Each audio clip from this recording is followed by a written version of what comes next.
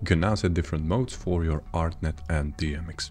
What does it mean in practice? Well, you can set the source of Art-Net to trigger the effects from an SD card, that is the SD card mode, and in the DMX tab you can use a pixel mode. That means you will control individual pixels with your DMX signal source. There is also one new function, and it is in regards to a DMX.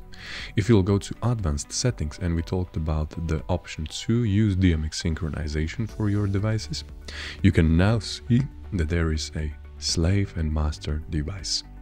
Once you will select master, it will send out the signal, the synchronization data to all slaves that are daisy chained in a row.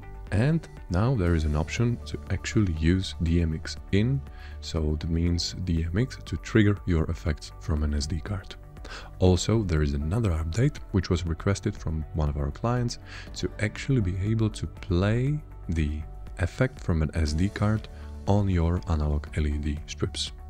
So you will set, in this example, one slave, which is the last one in the row, to play the effects, and you can control both digital and analog LED strips.